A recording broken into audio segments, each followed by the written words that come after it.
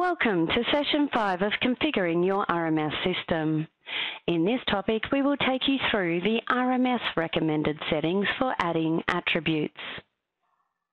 This will become a list of special features which you can associate to categories, areas, or dwellings in your RMS system.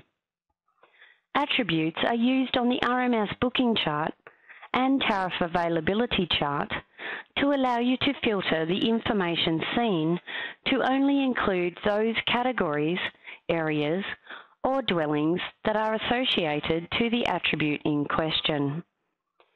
Attributes can also be used to allow your guests to filter their accommodation search on your RMS online booking page. To add attributes, select Setup from the top navigation bar. Select Look Up Tables from the list. Select Attributes from the sublist. Select Add. First, we need to choose what we want to associate this attribute to. For our example, we will choose Category. Enter the description of the attribute. We will enter Ocean View. If you are using the RMS online module and would like this attribute to appear as an option to your guests to filter on, tick the option Show in RMS Online.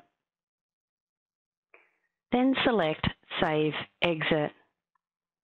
Repeat these steps to enter all attributes you wish to use in RMS.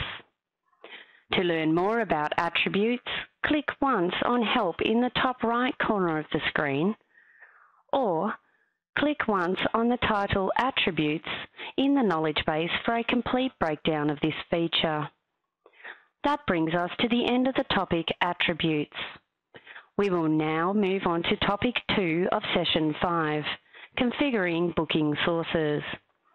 This topic is optional, as are the remaining topics in Session 5. However, we recommend that as a minimum, you should complete the topics named User Security and Field Maintenance before moving to Session 6.